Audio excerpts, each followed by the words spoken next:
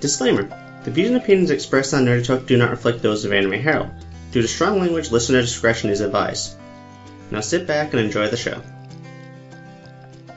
Well, hey everyone, it's time for Nerdy Talk. I'm Mike Ferreira, and I'm joined this week by Matt Brown. Yo, what up? As you can see, it's a slightly smaller group this week, but I think you'll still have some fun with us. And what's on the docket today? Well, as you know, Matt, the new anime season starts very soon, and we've already got a list of the shows available. So I was just wondering, what are the shows you are looking most forward to this fall? Mushishi. Mushishi is awesome, so yes. There were probably others too. But possibly not. Only possible? It's most likely there were no others. No, that's not true.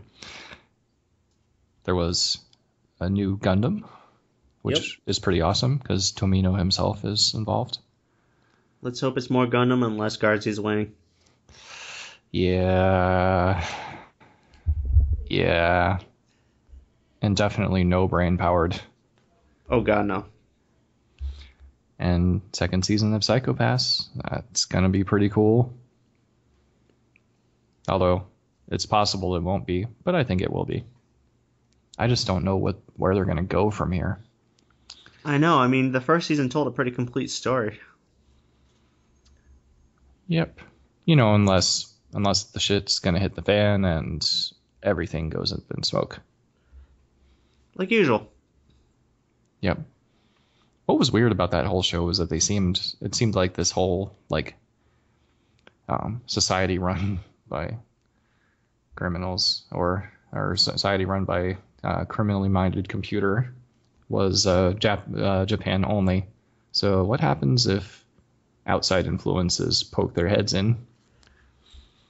Yeah, they never really asked that question. I mean, I kind of wonder myself, but I can only assume it would be kind of a wake-up call from the UN there. Like, I could see just some inspector walking in saying, "Okay, this is clearly not okay. We're gonna have to ask you to stop this." Yeah. Although you know that there aren't UN inspectors in every single country, right? Only Right. the ones that are suspected of wrongdoing. True. And who allow it anyway, and stonewall the inspectors. True. So yeah. Yeah, and New Tenchi Muyo. I wish I could care, but I can't because I think it's that really short episode thing. it is, and it's not really. It was paid for by some Japanese city to promote itself. Yeah, it's not really Tenchi. It doesn't even have the main characters in it. Yeah. And I can't believe I'm saying this, but I'm actually looking forward to the second season of Chaika. Yeah, you really seem to enjoy that one. It was... I don't know if I would go so far as to say it was good, but it was enjoyable. And it didn't really... it walked a very fine line because they... it's a young girl is the main character, and she's being protected by not very much older people, but when you're talking about bad jokes you can make and various other things, it only takes a small number of years in between them for it to get creepy. But the show doesn't really, it I would say it dabbles a little bit, makes, little jokes here and there, but it doesn't go into creeper land. Oh, thank God. So as long as it keeps not doing that, I think it'll be okay. And the fantasy aspect of it is enjoyable. I'll definitely have to give that one a look myself, actually. And I don't know anything about this Akatsuki no Yona from Studio Pierrot. but just the fact that they're doing a fantasy show is interesting to me. It could be good. I like the concept, which let me just read off this description here for the listeners. An epic fantasy romance set in a country in ruins. Since Yona is the only princess of a grand kingdom, she has been raised with great care by her doting father and protected by her childhood friend / guard, whatever. There we go, and others. However, her fate changed on her 16th birthday when her beloved cousin Suwon murders her father to claim the throne. She flees the capital to Hek's home and begins her new life. Yeah. So the epic fantasy romance, well, epic is probably not correct. No. As long as there's as much fantasy as romance, it could be good. True. But you never know. I mean, like, I always make little jabs at the term romantic comedy because there's almost no comedy ever. Yeah, there's like no comedy. So, but yeah, I don't know. I'm mildly interested in that. I may, if it's available on Crunchyroll or the like, I will watch a couple episodes and decide for myself. Likewise.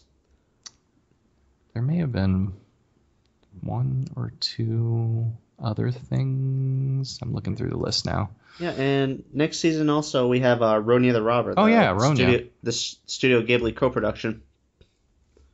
Yeah. That will be very interesting to see if it's available in any way at all. Yeah, that's going to be Goro Miyazaki being the director, I believe, on that one. So don't go expecting, say, Sherlock, something on the level of Future Boy Conan or Sherlock Hound, but could still be really good. Yep. Oh, and there was a thing for Madhouse too. Where'd that go? Kiseiju. Madhouse tends to be pretty good, so I may give that an episode or two. Yeah, they're pretty consistent about their quality. Even their not so great stuff tends to be at least entertaining.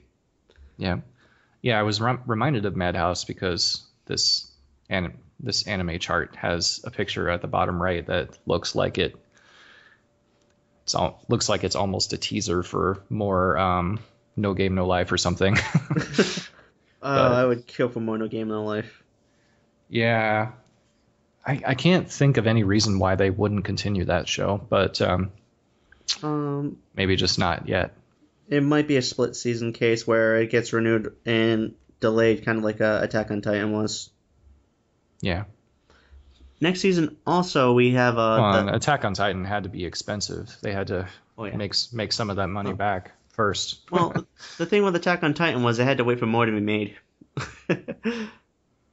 Because by the time the episode 26 came out, they still had a lot. They still didn't have enough ground to cover for a full series, pretty much. So. Yeah, it's a common problem when there's manga adaptations. You want to seize on the manga's popularity, but if people have to wait a long time between anime seasons, then it starts to get tedious.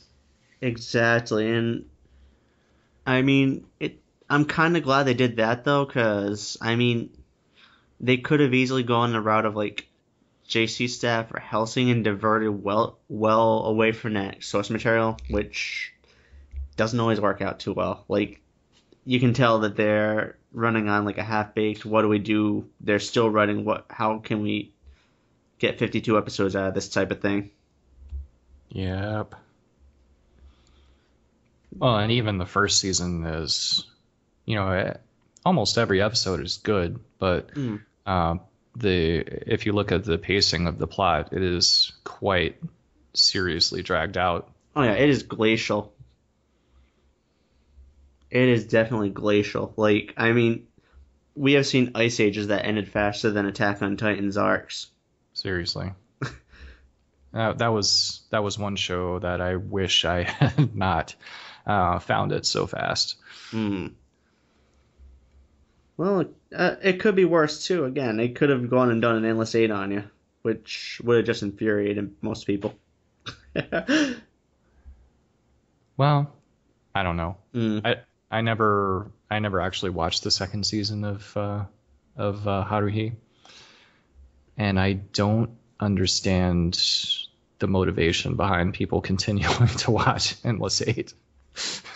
I think now it's become It's like, one of those. why would you not at least give it, after the second episode of it, you should have maybe you didn't understand the extent of the troll, but you should have realized it was a troll and backed off and waited a few weeks before continuing.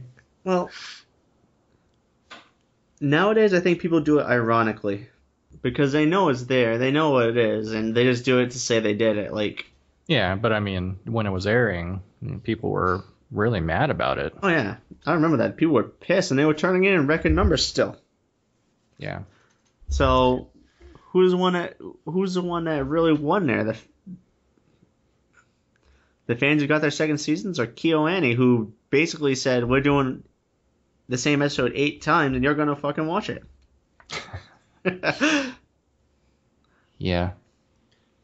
I think this is kind of a side note, but the one other thing that caught my eye, which I'm not terribly interested in, but I think people who follow Type Moon would be. There's a new Fate show, which they probably all know that's going to happen anyway. I was actually just going to mention that because I'm actually interested in Unlimited Blade Works because I have been watching some Fate Zero and it is fantastic.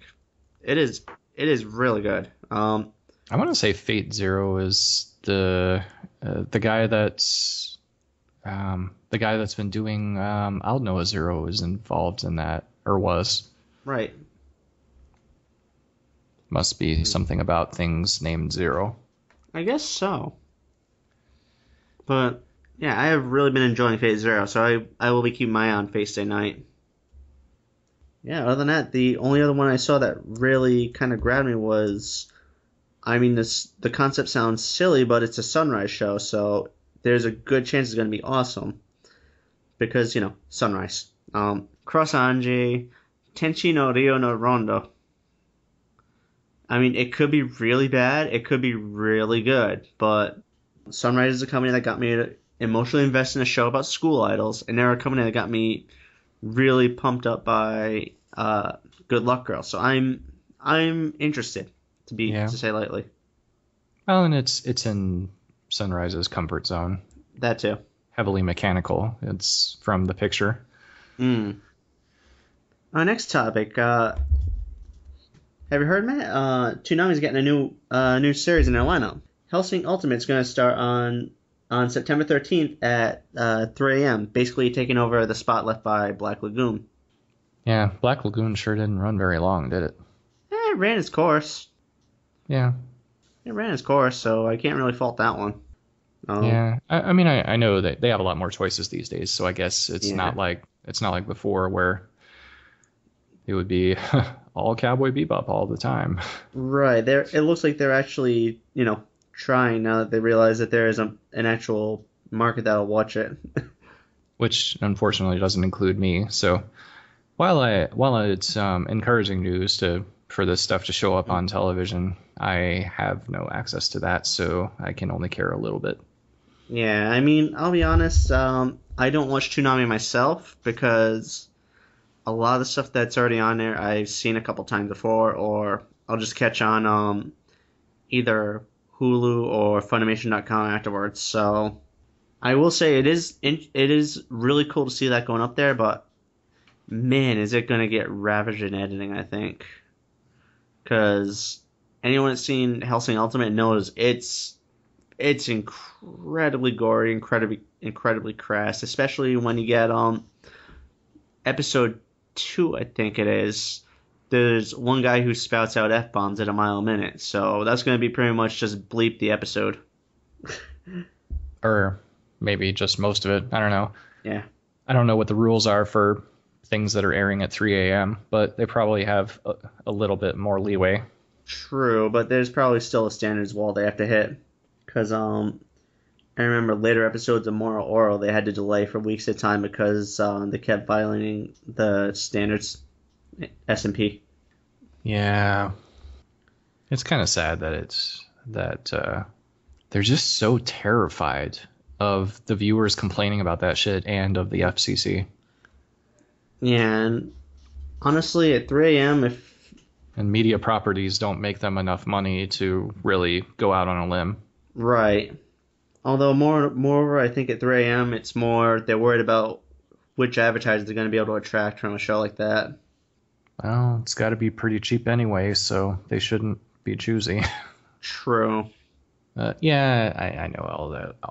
Well, I don't know specifically how it all works, but when you deal with big media groups who are buying advertising from you, and they're all terrified themselves of lawsuits and whatnot. Right. Or diluting their brand by buying the wrong block. It pretty much comes down to everybody's scared shitless. Pretty much. But hey, every time Toonami gets a new show, that's pretty cool. Definitely. All right, and I think Hellsing was, yeah. Well, last thing I'll say, I think Hellsing was. Is this the first Hellsing that showed up on Toonami? Yeah, it's the first Hellsing to show up on American TV, just because, well, when Hellsing TV came out, it was at that point where the market was contracting pretty badly, and a lot of fans were kind of not happy with it. Yeah, I mean, I was just going to suggest that I think if you compare Hellsing to the shows that have done well on Toonami, it's probably a good fit.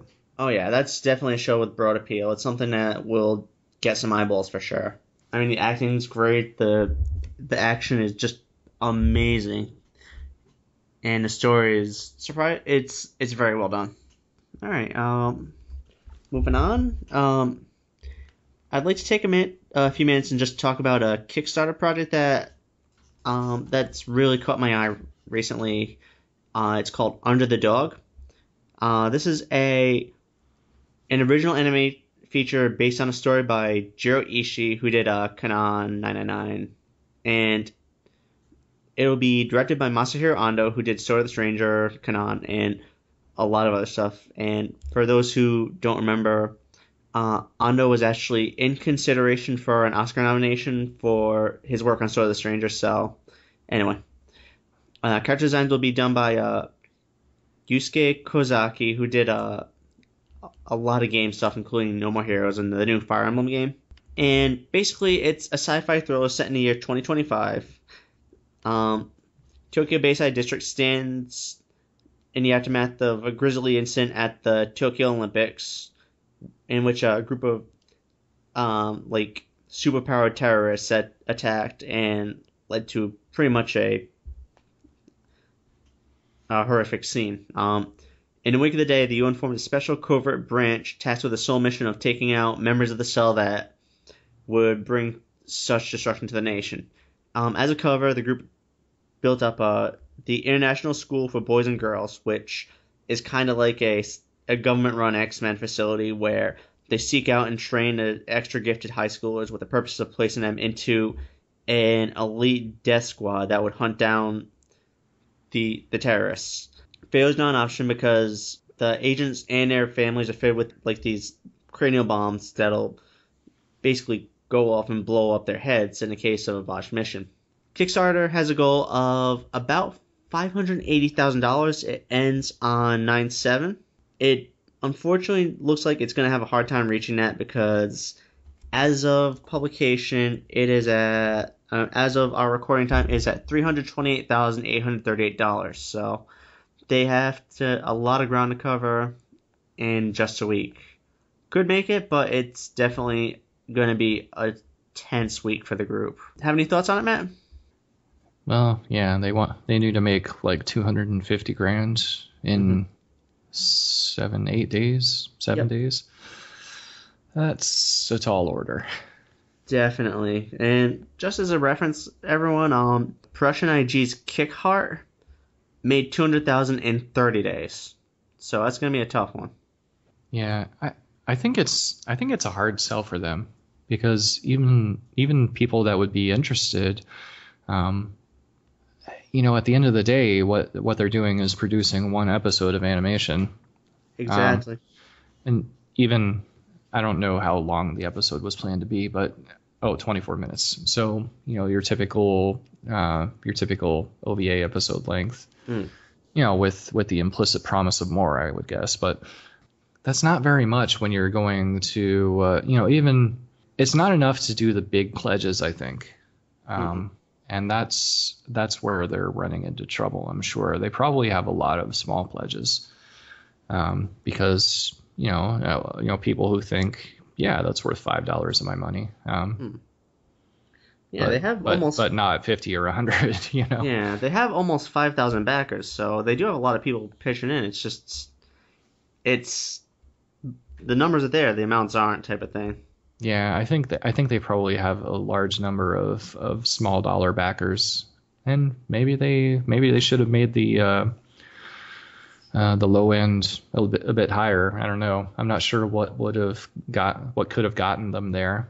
I mean, it's kind of hard to say in this case because I'm looking now. They actually do have like a lot of people pitching in 25, $50. It's but going higher than that, it's becoming like a tough sell. Like they need Yeah, they I need could see anything up to 50 being, people thinking that was reasonable, mm, especially people that paid money for like the Gundam Unicorn episodes, right. I mean, things like that. People who are anime fans and they're used to, spending a little bit more for niche offerings.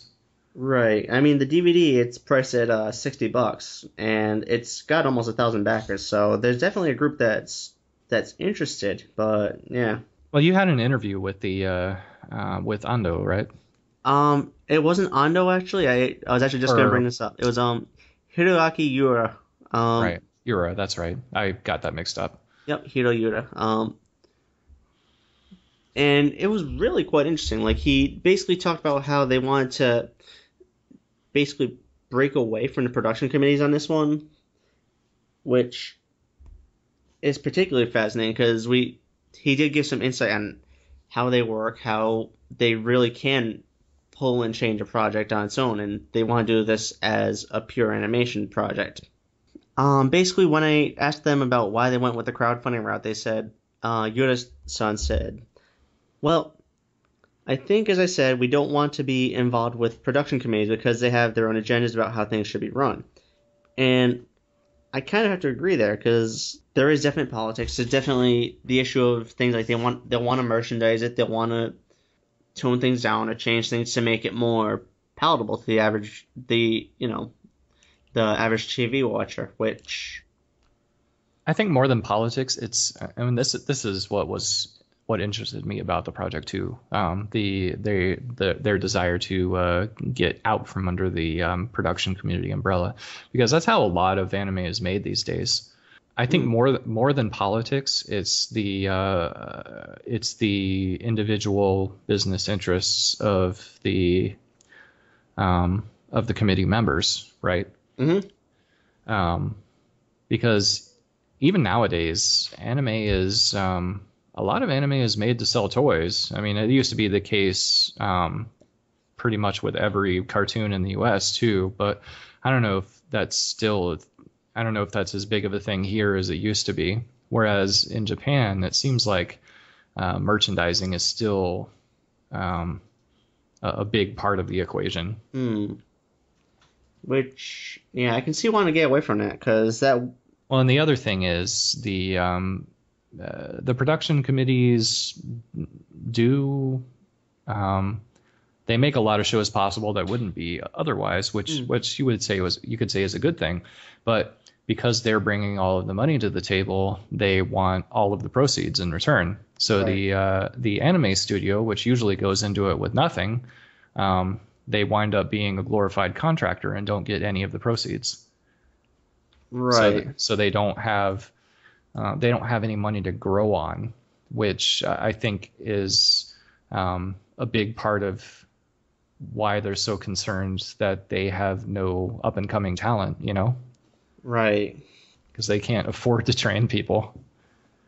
Right, and we're basically going to we're leading to a case where the industry is going to stagnate. And, well, I could argue it's already in that period, but anyway, that's another story for another day. Yeah, it's hard to say. It seems like there's a lot more companies at work these days, but there aren't a whole lot of. Pretty much none of them seem to stand on their own very well, except for like the big previously well established ones, like your Madhouses and your production IDs, maybe even companies like Bones, who do few enough projects that they probably negotiate Or ways to make it worth their while. even KyoAni at this point. Yeah, KyoAni, I'm not sure. I don't really know. They're a fairly new studio, so yeah, that's what I mean. I'm not sure. I'm not sure if there's. I would have to go look. I'm not sure if there's anything that they've really funded themselves to try and because it's hard for a studio to take that risk on a title which may not do well, and then they're even more dependent on production committees. Yeah, I think the only thing they've actually done completely out of pocket was their original Munto OVA series, which they only made 2 episodes, and that's probably all we're going to see from them. Yeah, and if I recall correctly, it was well regarded, but I don't know how well it did for them financially. It was very good, but yeah, I can't really see it being a huge financial success either. Yeah, I've read some commentary that puts the problem all the way back at Tezuka, who made what people see in retrospect as bad deals to get animations done, and it kind of became the standard, where the animation production company just wouldn't retain any rights, and they would hardly get enough to make the next title. Yeah, I mean, I can definitely see the blame there. I can definitely see a good reason for that anger being directed back, but it's not really anger. Just anybody looking at the history of how anime has been produced. Some of those people point the finger at Tezuka for why studios are so dependent on other companies. So I definitely understand the desire to get out from, to stop being part of that machine. But it at least at the moment does not appear that Kickstarter is the way to do it. Not yet. I mean, maybe foreign investment would help out. It's hard to say. Yeah, I mean, we did have some cases of that happening in the anime boom. Remember, ADV did fund a few shows, as did Jenny on Universal USA. But yeah, going directly to the fans, while it's admirable, while it is a nice thing to have and to see, the amount that's needed to get something like a 30-minute animation project is just, it's stratospheric in terms of cost. You'd need either incredibly wealthy benefactors or just a lot of luck. I mean, yeah, you do see a lot of game Kickstarters really push that limit. Like, I can think of a few where they broke $3-4 million, but video games also have a much greater reach than anime. I mean, so it's one of those things where it's like, I can see it. I do kind of respect their goal, but it would have to be like one of those joint approaches where they can get some investment on top of the Kickstarter money. And the thing is, when backers are paying for a game to be created, that's like a complete entity in itself. When the game is done, it's done and shipped, and everything after that is profit for the maker. Right. And everybody gets their copy. They're happy that they made it happen.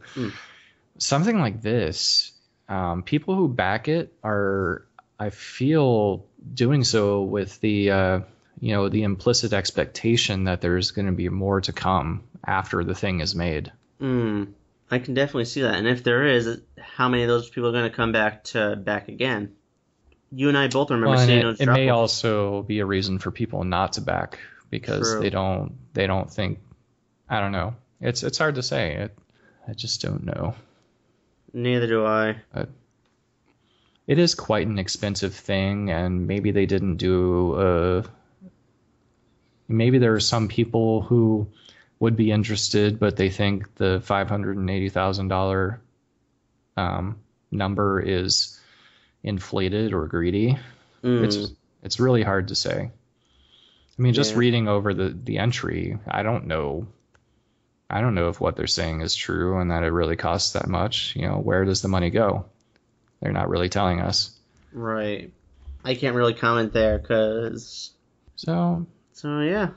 Yeah, I don't know. I mean, I think it would be nice if this worked out for them. It seems like it's probably not going to, but maybe they'll find another way to make it happen. I believe in the interview, didn't they mention that they've already gotten offers from broadcast companies and they just didn't want to go that route? Yeah, here it is. We already have offers about trying to get it out on TV in 26 episodes, but we don't want to do that because it's not what we set out to do. There we go. So yeah, they do. It looks like there is definitely a backup plan there. So yeah, it's hard to tell if they'll even do that. Maybe they'll accept the offer because I think they definitely want to make the thing, but it just comes down to they probably have other projects going on and they don't need necessarily for, it's not do or die necessarily for this to happen. Right. This is more of a we want to do it. This is what we hope we can get done type of thing. I hope we hear more stories of companies, of production companies finding a way to fund their own projects and keeping a significant chunk of the proceeds. I think that's important long term for that industry to survive. Definitely, because even just as a fan, I want to be able to see stuff like this because it's something where the concept sounds really cool, and it's something where if they do make it, they can make the product they want to show us, which would be ideal. I think it's important for morale too. You can't just be dependent on handouts from others. I think that wears you down. Right. Because after a while, it just becomes that case where you're going in and you're just doing this for somebody else. Yeah. Like I said before, a glorified contractor. Yeah, exactly. And a creative company like that, I can't imagine them enjoying that work. At least not long term. Likewise. All right, our next topic for the evening. Studio Ghibli co-founder Toshio Suzuki basically pointed to Eva creator Hideaki Anno as the spiritual successor of Miyazaki. During a stage presentation for the Tokyo International Film Festival special presentation of The World of Hideaki Anno, Suzuki basically spoke about Anno's role in anime, present and future, and insisted that after Miyazaki, the next brilliant mind in anime has to be Hideaki Anno. Here we go. Suzuki was quoted saying, "I am certain that Anno will be the one to lead Japanese animation to the next decade, and only people with talent can create. I would like him to cherish the God-given talent and keep producing." So, while Anno has no plans to join Studio Ghibli because, well, he has his own studio at this point. He has Kata. I figured I'd kind of bring this out for conversation because it's definitely an interesting bit of news, something that seemed to have slipped below the radar for a lot of people. So, what do you think? Because they don't have any idea who Hideaki Anno is. Yeah, he's been kind of non-existent in the anime world outside of the rebuild of Eva films lately. I think his last major work otherwise was Re Cutie Honey in 2006, 2007 in there. But yeah, he's been kind of just under the radar since then. Yeah. Okay, so first of all, it's I'm sure Anno sees it as a pretty big honor to be, for Suzuki to say such nice things about him and for his work to be featured by the Tokyo Film Festival. So that's got to be pretty cool for him, especially given his I would say colored history as Hmm. an anime producer or anime director. Um, Absolutely. Didn't he but originally work as an animator at Ghibli? uh, I think didn't he work on like Nausicaa or something like that? yes, he did. He worked on Nausicaa. Yeah, I was gonna say yes, but I couldn't remember which title he's worked on. So yeah, as an animator, he was kind of all over the place. And he also worked as animator on some of the stuff that uh, much of the early Gynax stuff, before he was really cemented as a director. So he's really been all over the place. So I think, in as far as Suzuki would be concerned, and Miyazaki, and Hayao Miyazaki as well, um, Hideaki Anno came up in the right way, or the way that Miyazaki in particular would want to see continue. And it's not just Miyazaki. I think it's a lot of senior people in the anime industry are lamenting the fact that there's no, and we just talked about this, that there's no um, concrete training path or program for animators these days, who are based in Japan, right? It used to be that they would start as in-betweeners and work the way up the ranks to key animator and maybe animation director, or what, a number of other ways, depending on what they chose to specialize in. And that path, that training path, is all but gone Hmm. with in-betweens getting farmed out to Korea and China. Yeah, definitely. Because I mean, at that point, the lowest position you can really get is a key animator in Japan, and you really do lose a lot of exposure for new talent there. Because while it's not a glamorous job, it was a great way to figure out who could really get somewhere in the industry, who really could stick it out. Yeah, exactly. So Hideaki Anno came up in what I think a lot of these senior people consider the right way, and his so that's one thing for Hmm. going for him. And the other thing I wanted to talk about before I really got into Anno's works was, so it's a common theme, and maybe it's more um, important of a question now in people's minds, but we've been looking for Miyazaki replacements, it seems, for a long time now, right? Yeah. It seemed like for any director that was doing well, the best thing that they could hear about their work was that they were being considered as a next Miyazaki. Um, and so, if you think about some of the people who've gotten that, sort of pseudo honor, um, or at least people who respected the person enough to say that when Miyazaki's gone, this person could definitely take the baton. Um, One of those people I could think of is Satoshi Kon, and unfortunately, he's no longer with us. Another that I've heard this trumpeted a lot about was Makoto Shinkai, um, which his movies have a big following, and they're technically sound, very well made. Um, and the third person I was thinking about, that people have said this about, was Mamoru Hosoda, and he doesn't. I guess I would say he's a little bit behind Shinkai in terms of number of works produced that would make people say that about him.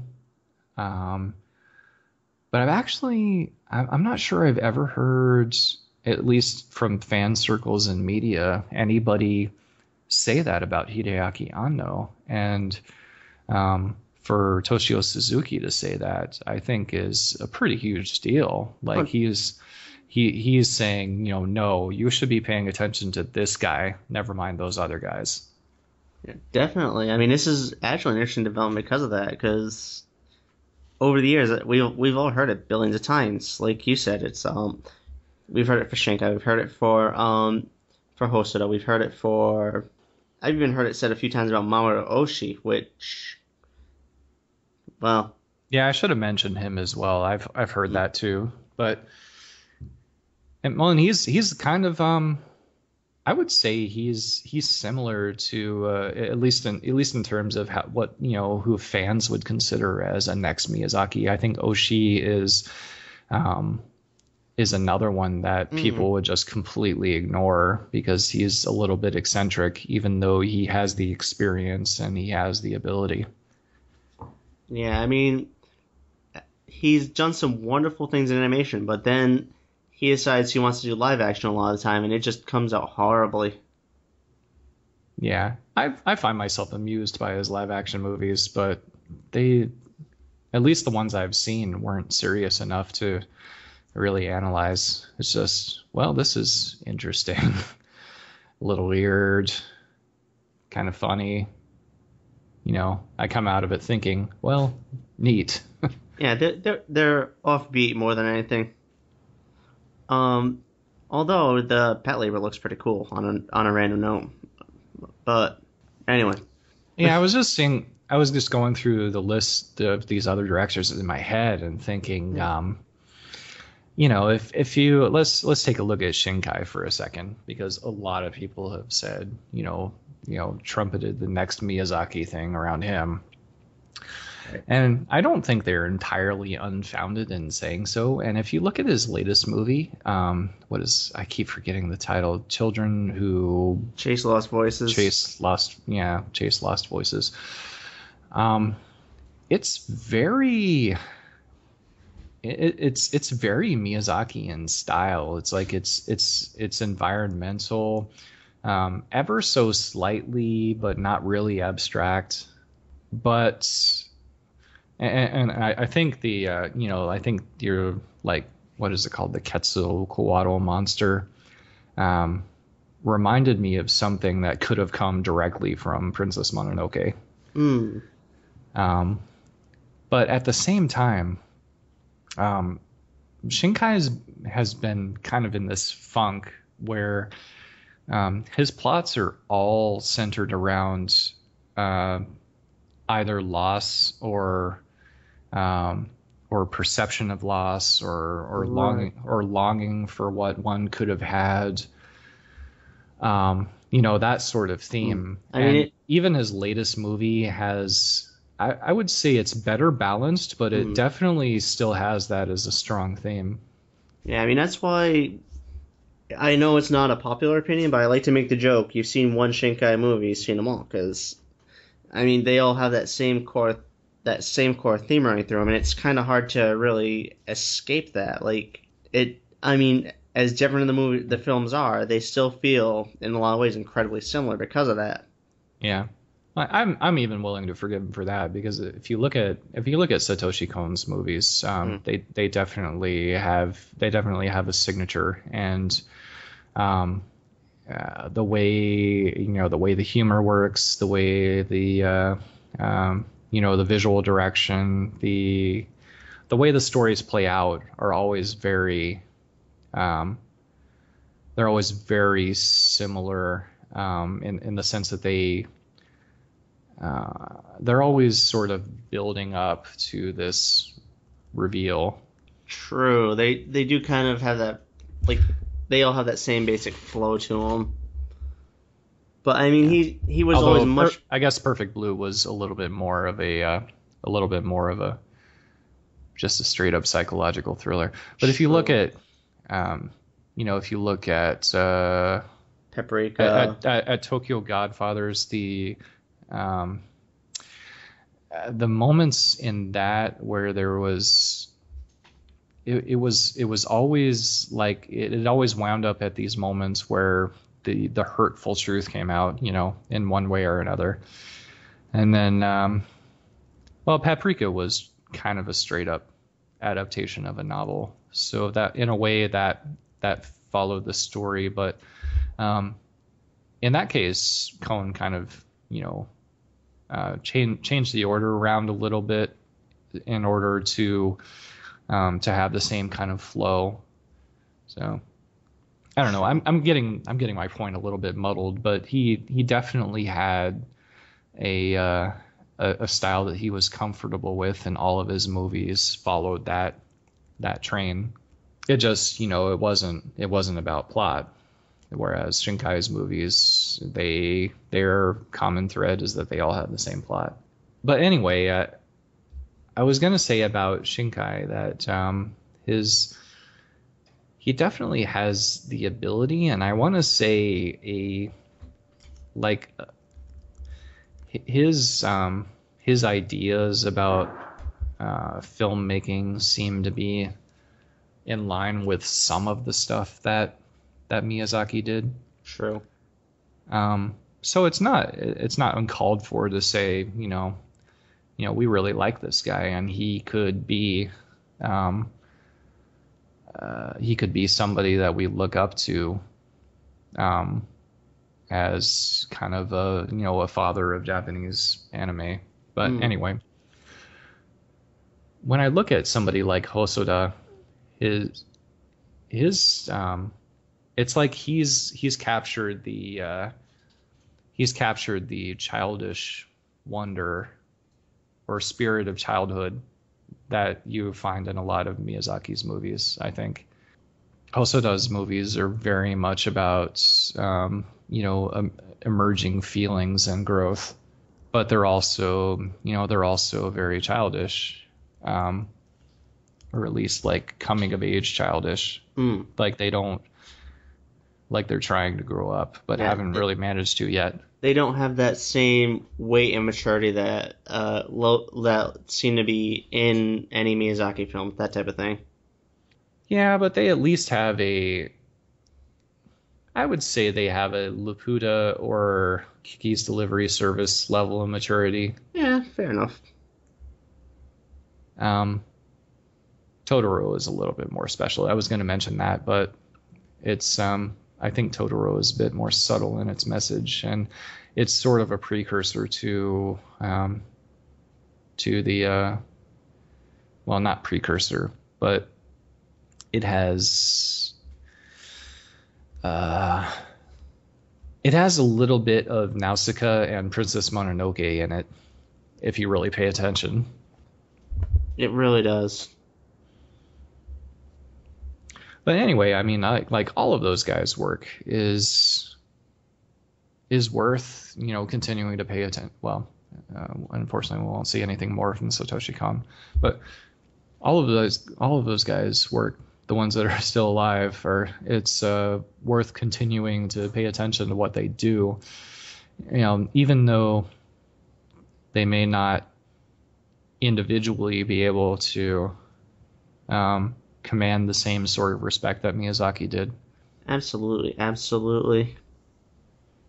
But then when we get back to, and I'm glad you mentioned Mamoru Oshii, because I sort of have the same feeling about both of them when this topic comes up, because it's like, both of them are very, they're fiercely talented. They definitely have strong ideas of how their films should be made and their TV shows. And they've both made things that are, they both made some very weird things, and they both made some things that are, mainstream appeal, at least in Japan. And I can't help but think that most people wouldn't get it, why somebody like Toshio Suzuki would point to somebody like Hideaki Anno and, or Oshii in our hypothetical, and say, this is the guy. I And mean, I'm finding it difficult to put a finger on it myself, but I can't help but agree.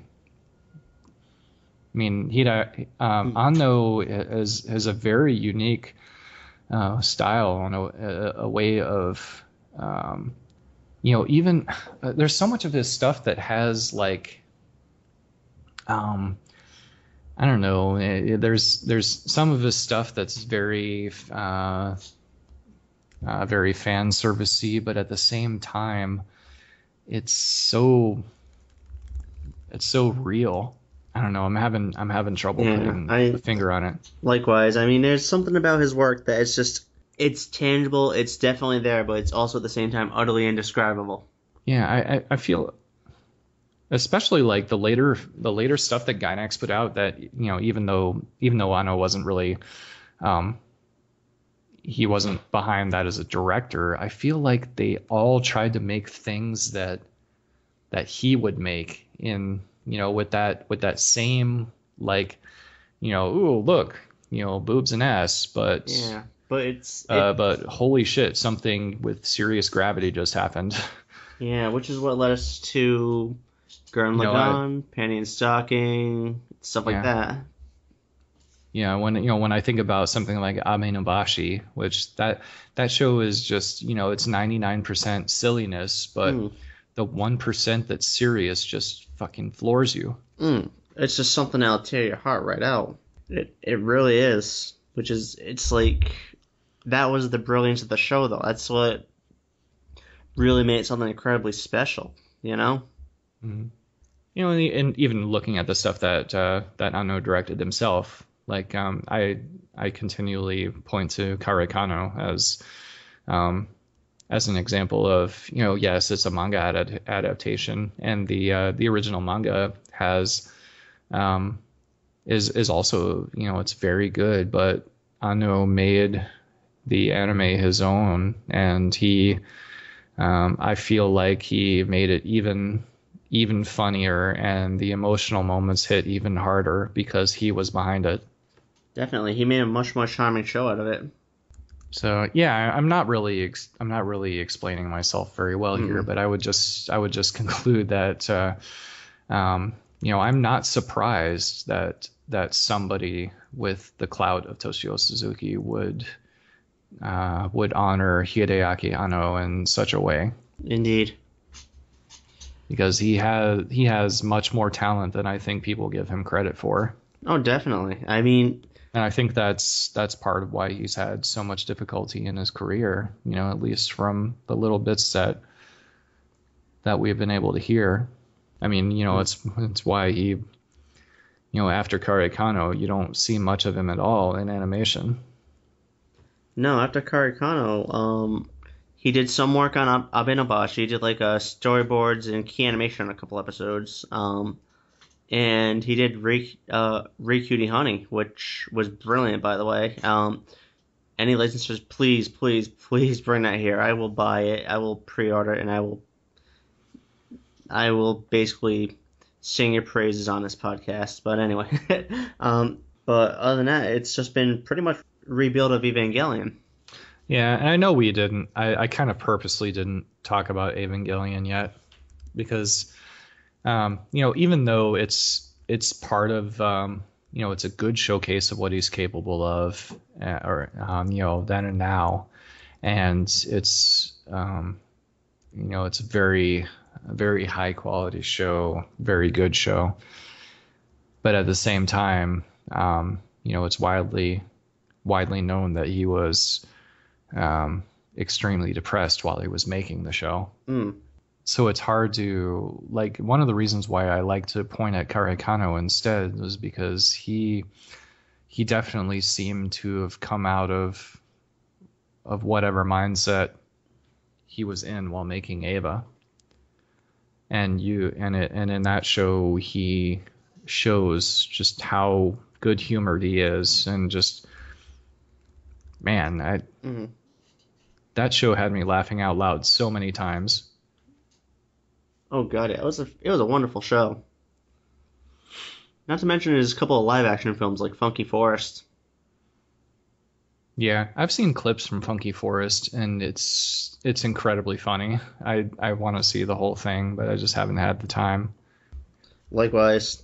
But yeah, he's actually made appearances in a lot of live action things. Most of them just cameos, but I think he's in pretty much every episode of Funky Forest, I think so. which is hilarious because he's like, he's like this middle-aged guy and sitting, In a middle school class. yeah, in a classroom, as a student. It's so funny. Just his being there is funny. And that's the kind of thing that Anu himself brings to the table. He knows, he knows how to make that quirky humor. Definitely. I think pretty much everything that we can say about him is just, he's experienced and it shows. Oh yeah, his career is basically a testament to everything he's been through. It really is. But all that said, I'm not sure if he would want to make movies like Miyazaki did. He makes movies like he makes them, Mm. And I think that's why we love him so much, because he does his own thing. He's not constrained to trying to absolutely be the next Miyazaki. Because, I mean, Miyazaki wasn't trying to be anyone. Miyazaki was making what the hell Miyazaki wanted. You know what's also interesting, though, is that he, when it comes to animation, it seems like nobody wants him to make anything but Evangelion for pretty much ever. And he's, if he ever got offered a directorship at Ghibli, which probably, I don't think that would happen, but let's just say for the sake of argument that he did, it might be a way that he could break out of that mold and people could see him as somebody other than the Eva guy. Which would be fantastic. I'd love to see it. Yeah, I guess the only other thing that probably neglected to mention was that if you look at Nadia, which Anno directed, Mm-hmm. it was one of his earliest shows. It's partly because it was inspired by Laputa, which in turn was inspired by 20,000 Leagues Under the Sea. It's very in line style-wise with the sorts of things that Miyazaki did. So you could almost look at that as an example of how Hideaki Anno could be a Miyazaki. That is true. That's a good point. But I almost didn't want to make that point because it was quite a long time ago that he made that. Yeah, that was the 80s, wasn't it? It was 90. Like 1990 flat year. Yeah. All right, so transitional period. Yeah. Yeah. Hey, and our final topic for the night. Basically, what are you watching? Nothing. Okay. Because I'm talking to you. Oh. Oh snap! You got me there. Snap. I forgot to make a list this time, but I am watching stuff. There is the usual two, the Saturday afternoon shows, SAO and I'll Noah Zero. Both of those had very good episodes this week. I'm definitely still digging it. And Al Noah in particular seems to up the ante every time, and it's been like I haven't seen that kind of bravery in a while. Typically the and I don't know if it's just the source material, but typically anime producers really drag things out. Like they use they do things in the TV way, right? Mm-hmm. Like every episode, and I would say SAO does this, but every episode sort of like it hits all of the characters just to make sure that they're not being neglected too much, and then either a big reveal at the end or some kind of cliffhanger and watch next week. But I would say Aldnoah doesn't really do that. It's it certainly is paced like a serial offering because it has to be. It's not like they have it all worked out. but it's not afraid to take the next step in every single episode. I don't know if it's just because they don't expect it to last past a season, or and I would say that's probably the common case, or maybe they have several different arcs planned with different characters each time. That's another possibility. But TLDR, they keep it interesting. Whereas SAO is pretty much keeping it interesting with the prescribed amount of action per episode so that you don't get bored. So yeah, that's all I have to say about those two. I'm still watching A Kame ga Kill. It's still typical shonen. They did, a big fight in the last episode, and it continues on to the next episode, which I haven't seen yet because that's tomorrow. But I'm still enjoying it. I know what kind of show it is, and I know that it's gonna take time to really get anywhere. And if I really wanted to, I could stop watching for a few episodes and then just marathon it. But it's fine. I've got plenty of other stuff to watch. And Nobunaga Concerto is actually... So I said early on that the first time I watched it, that it seemed like it was super low budget. But now I'm not so sure of that anymore. And I don't know the actual budget numbers. And it seemed... Now I'm starting to think that they did it in the style they did because it was more like the style of the old woodblock paintings from the era, Right. So I think it's very two-dimensional, and there's animation going on, so it makes it seem a little bit weird, almost like the movements are somewhat like even what South Park does, that sort of thing. But it's not cheap looking. I think it's just the style that they chose. So I kind of wanted to correct that thinking. But also, it's still kind of holding my interest. It's an interesting period, a lot of war going on, but how they kind of threw in this whole people coming to that period from the future thing makes it even more interesting. So I'm having fun watching it. I finished rewatching the Kyoto arc of Kenshin, which is, it's very good. Pretty much everybody knows that. I totally forgot how bad the episodes immediately after Kyoto were. Oh God, oh man, they're so bad. They are terrible. And I don't, and they're working. After a few more episodes, they'll get to the whole, Christian rebellion arc, which, unlike a lot of people, I don't. I think it's fine. I enjoyed it well enough. It's not as good as Kyoto, but I didn't think it was bad. And then that's when I'll stop watching, because I know that everything that comes afterward is just terrible. Yeah, it just goes downhill from there. Yep. So, but overall, I think Kenshin's a very good show. And unlike a lot of people, I even like the first season. I feel like I'm missing something. Oh yeah, I just found this today. There's a special, they're calling it a episode 11 to 12 special of Mushishi. So kind of like how they opened up this previous season with a 45-minute special. They did the same thing for the in between period.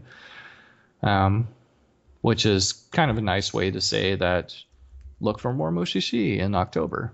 It's just like an extended episode, very good, just like all the previous offerings. You can't really say anything bad about it. And I'm watching other stuff, but I won't talk about that because I'm doing it for write-ups and various other reasons.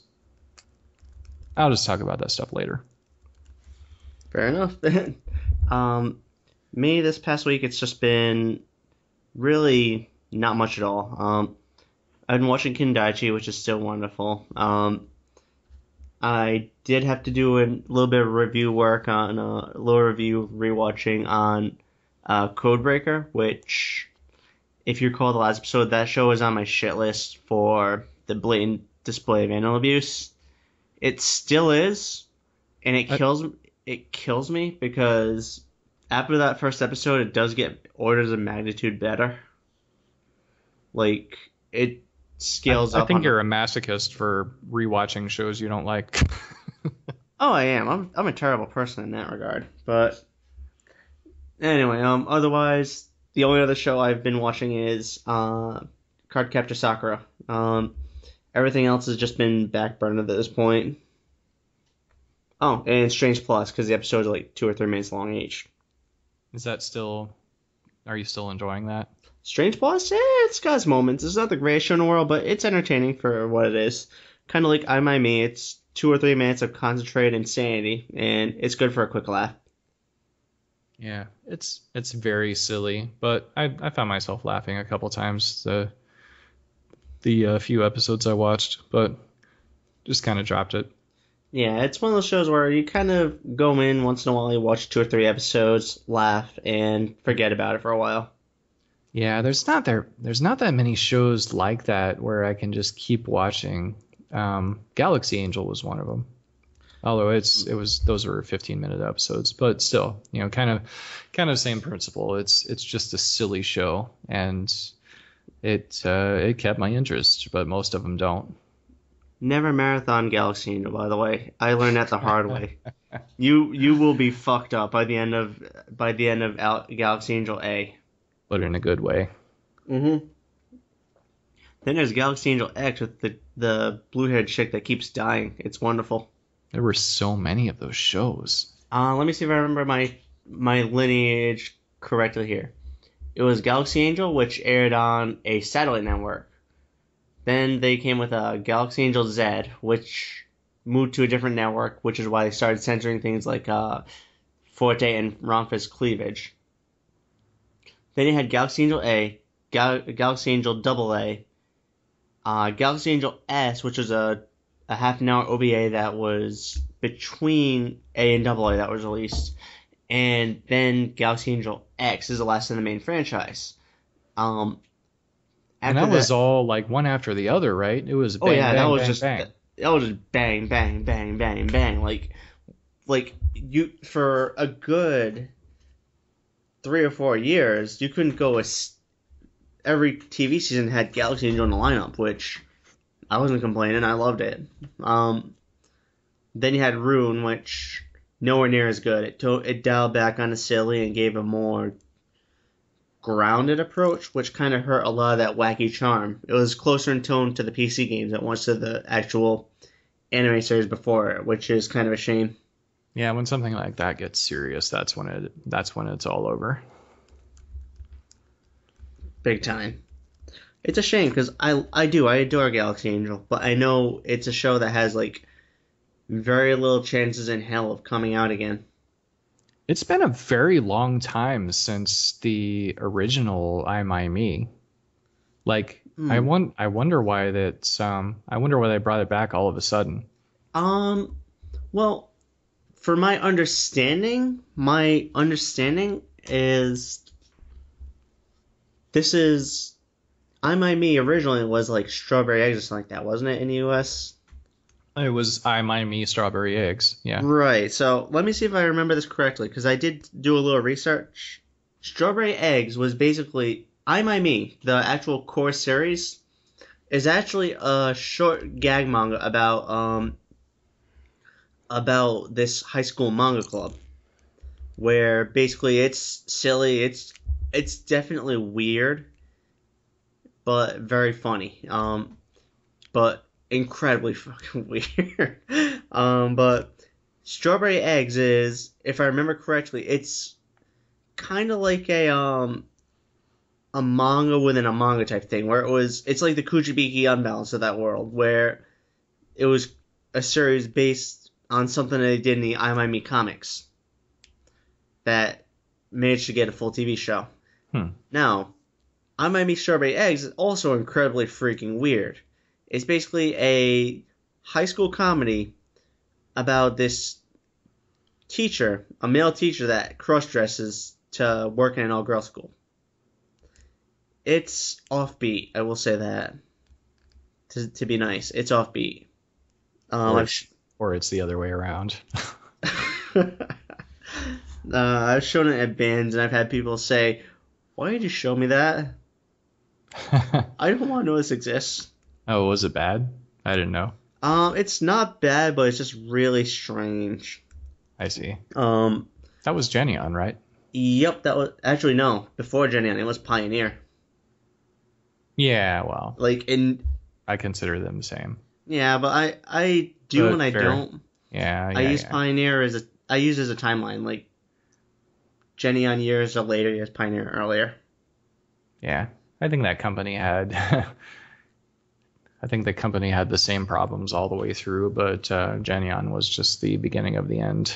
Oh yeah, because Pioneer got lucky with Pokemon and Dragon Ball and Tenchi. They got lucky with a lot of early hits. I think they were probably. I mean, it ended badly for them, but they seemed. I think they had the best longevity of any of the. The big boys of the old days. Any of the domestics that were governed by a parent company, Well, Viz. Yeah, Viz somehow has still made it work. I think it's because they're governed by they're not. I mean, they're part of the domestic anime business, but they're not. Their parent company is not an anime company. Right, it's Shogakukan and Shueisha, which are book companies. Right. So their primary focus as a business has never been anime, and all of the stuff that they've released is animation. Stuff that, well, I wouldn't say all of it. That's not true, but a lot of the bets that they make are things that they expect to have big reach. The Bleaches, the Narutos, the Death Notes. And they occasionally made risks on shoujo offerings because even here shoujo manga's popular enough, but it just didn't translate into anime popularity. So they kind of lost out on some of that stuff, but I'm not sure that they really backed it in the first place anyway. They just wanted to see how it did. True. But now they have Sailor Moon, the ultimate shoujo title, which there's almost no way it won't do well. Yeah, I mean, I just don't think it's going to translate into other shoujo titles doing well necessarily. Nah. I do hope they don't take this as signs of a trend or anything like that, because Sailor Moon is definitely the anomaly. Yeah. Well, Sailor Moon and Cardcaptor Sakura. I mean, I wouldn't mind them retrying a run at Full Moon or Maison Koku or a number of other things, but as long as they put the whole damn thing out, I have heard teases of Maison Koku, so that one could happen. I think we would all love to see it happen. But it's hard to. It's a hard sell. Yeah, it's hard to say for sure. I don't know. It doesn't have the pull that something like Inuyasha did. Right, or even UI. UI, the problem was it went on too damn long. Yeah, but I mean, Animego was able to sell, 20, 30, 40 volumes of the stuff before most people got bored. True. But I mean, that was when it just ran way too long. Like, I've only got the first 20 volumes, and that's enough for me. Yeah, I mean, I don't know. I just don't know. I mean, stuff like Inuyasha and Ranma have They kind of hit this sweet spot, I think, of people who like Dragon Ball Z would at least consider watching those shows. Meisonu Koku, not a chance. at least with that group. Yeah, that's a very, very targeted audience. Yeah, it's funny and really enjoyable, but it appeals to adults. So you have to consider it along with things like maybe Holic, another clamp offering. Or I say another clamp offering, a clamp offering. We haven't talked about clamp at all tonight. Yeah.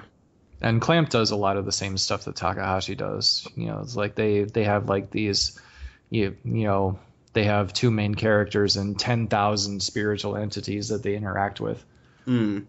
That's why I kind of thought about Holic, because it's a show made for adults, but it's the same kind of thing. Yeah, it's the same. Although Meisonu Koku doesn't really. That's just a straight up adult comedy. It's really rare considering the other stuff that Takahashi wrote. It really is. Most of her other stuff has some sort of spiritual / yokai inspired thing. And a lot of her stuff tends to typically appeal to like that younger set, like Rama Inuyasha. Most of her best known stuff targets that young set. I mean, yeah, she's got stuff like 1 Pound Gospel, but those seem to be like blips in the much larger body. Yeah, and I read a little bit of Rinne, and that seems to appeal to the same core group as Ranma. It does. Man, I would give to get more Rumic World though. Yeah, I never actually saw any of that stuff, and I wish I had, because I know I've heard from several people that it's very enjoyable. At the very least, watch Rumiko Takahashi Anthology. It should be cheap to get, and it is fantastic. It's basically Takahashi does slice of life, and it is wonderful. All right, and that's our show, everyone. Thanks for joining us. Till next time, I'm Mike Ferreira, signing off. I'm Matt Brown. Thanks for listening. And remember to subscribe on iTunes, Stitcher, and be sure to rate us. It helps us out a lot. Thanks so much. Have a great, and see you next time. When we originally recorded this episode of Nerdy Talk, Under the Dog still had over a week left, and it was sitting at about $300,000. Our previous comments included a lot of general skepticism that it could really make the goal, even though we had hoped to see it actually happen. I mean, I think I personally even said that it needs nothing short of an absolute miracle. So I guess we're eating crow right now. As at the moment, Under the Dog is over $750,000 in funding with 16 hours left. So I just wanted to kind of get some commentary on that, since this is an absolutely unexpected turn of events. It's a fantastic one, and I think it definitely bears some revisiting. So what are your thoughts, Matt? Well, you could say we're eating crow, or you could say they got their miracle. That is true. And that miracle was Hideo Kojima. He's basically the Oprah of gamers and anime fans alike. If he says to do something, they do it. Yeah, Oprah's a good analogy. It'll be an even better analogy when Oprah starts making these... I'm thinking about what the Hideo Kojima book club would be like. Oh god, that would be absolute trolling. But yes, it certainly helped them to a significant degree that he got behind their project and told the internet to basically do so as well. Definitely. And there was another thing too. There was the he did a Reddit AMA. Yeah. About the project. Yeah, producer Hideaki Anno took to Reddit AMA to answer questions about the project, which I'm guessing a lot of people were expecting the standard PR fluff, which you see in a lot of, producer AMAs and stuff like that, but this guy went full Bullworth. I mean, he went out there and he literally said what was on his mind about everything, which I think impressed a lot of people. Yeah, it's almost like Kojima's support emboldened him, and he was able to speak his mind on why they were really doing this, even though a lot of his answers were similar to what we had heard already in his interview with you and other sources, and even the website, the Kickstarter site itself. I think he gained the confidence to really, he knew he was on the right track, and the project was on the right track, and that they were doing the right thing, at least in their minds. So it's good to see, and it's especially good to see that they've succeeded in getting the funding that they need to make this episode. Absolutely, I'm definitely looking forward to the project. The other thing that strikes me is that in the days of the in the days of the anime boom, in if we even should call it that in the U.S. I don't know if you recall. You probably recall better than I do, but there were some seriously high licensing costs for a single episode of anime. Oh yeah, I mean, during the anime boom, I can actually rattle off a couple because we have some documents from an ADV case. I know for a fact that Kurao Phantom Memory costs over $1 million an episode. Yeah.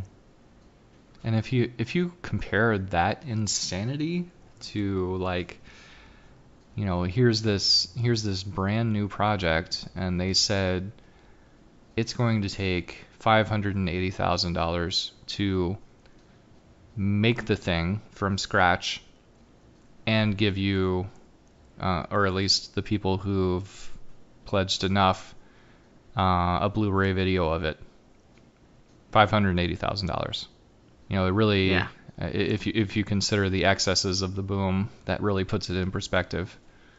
Because let's face it, it's $500,000 is a lot of money, and it seems like, and I think I even said this in our previous recording, that it was a lot of money, and it wasn't obvious, why it cost that much. Maybe. Mm. I think that's what I was thinking at the time, and on reflection and just thinking about what people would get charged in the boom days just for licensing after the thing that had already paid for itself, n times over. It's definitely, that 580,000 seems cheap now. It really does. And I'm looking forward to my Blu-ray. Yeah, I didn't spring for the Blu-ray for various reasons. Mostly, well, don't have the cash right now, but anyway. Yeah. Well, you know why I did.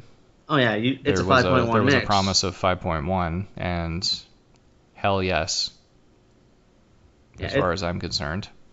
Definitely, it's going to be a fabulous feature. I'll definitely be watching the download when it comes out.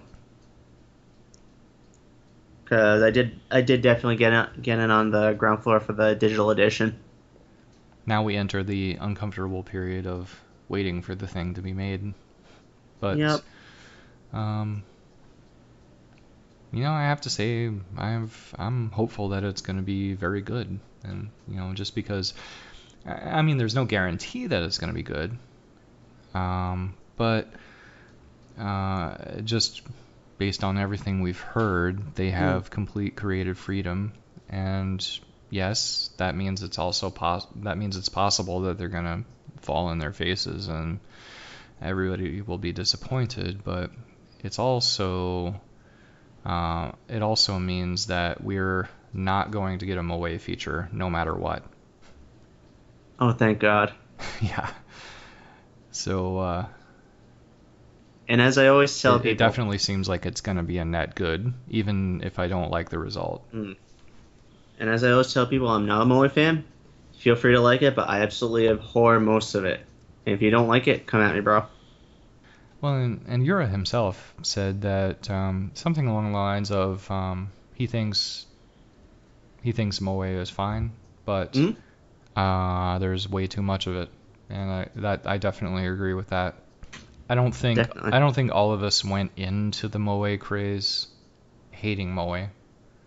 I think we got tired of the fact that it's still a craze after all this time. Exactly. I mean, when it was just kicking off, I mean, we all liked stuff like Melancholy Heart, Suzumiya, or Lucky Star, but it just, after a while, it just became overbearing. It really did. Yeah, and on top of that, it's like it almost seemed like the worst fetishes were being passed off as mainstream. You know, Anyway, back to the topic. Actually, do we have anything else to say about that, or? I mean, we didn't have that much to begin with. Yeah, I mean, I thought the interesting thing is, like, just how much of a criticism that Yoda-san gave towards production companies. Like, during this AMA, one of my favorite quotes was, they don't want to take risks with innovative or edgy ideas for anime. They just want to do the anime that's selling well next door. We want to make the stories that we find interesting. Right now, that is Jiro Ishii's World of Under the Dog. We're not overly concerned with what the investor will be interested in. They will follow a product that has a proven fan base. So, I mean, definitely some truth bones there. Yeah, absolutely. And it's hard to even follow it up because it seems to us like common sense. I don't know. It makes you really wonder how messed up that industry is.